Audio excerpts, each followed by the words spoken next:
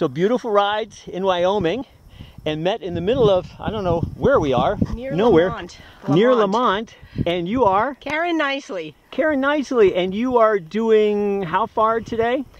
Today, just till Rawlings, it's about 44 miles. Okay, super, super. And so you're doing this ride in sections over the course of years. Right. So 3 years, over the course of 3 years, I'm going from Florence, Oregon to Ocean City, New Jersey. Started in Oregon 2 years ago, 2019. Last year, COVID canceled the ride.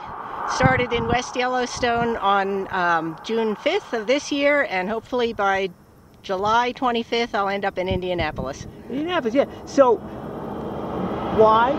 Why? So ever since I did some bike rides with my friends in college and graduate school, I got the idea that I'd like to ride cross country. And so, in the meantime, I have a family. The kids are out of the house, and when I turned 60, my husband said, "So when are you going to do this cross-country bike trip?" And so the next year I started planning, and he's my SAG support, and I couldn't do it without him. Yeah, yeah. So, hang on.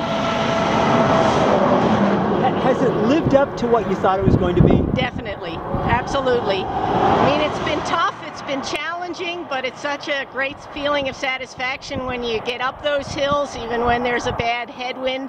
And the people we've met have been just so nice. I think we're never going to forget the motel owners at Jeffrey City, Wyoming. They were so good to us. Last night they invited us to a big fish fry. Had a great time. Yeah, so what would you tell people after 2020 was such a wreck? After what? After 2020 was such a wreck and everything else. What would you tell people to do and when they have a dream? Just get out and do it. Absolutely. Get out and do it. And people are so nice. You got to believe the best in people, not the worst. So I almost dropped my bike. The last part is the part to remember. Believe the best in people. It's quite an adventure.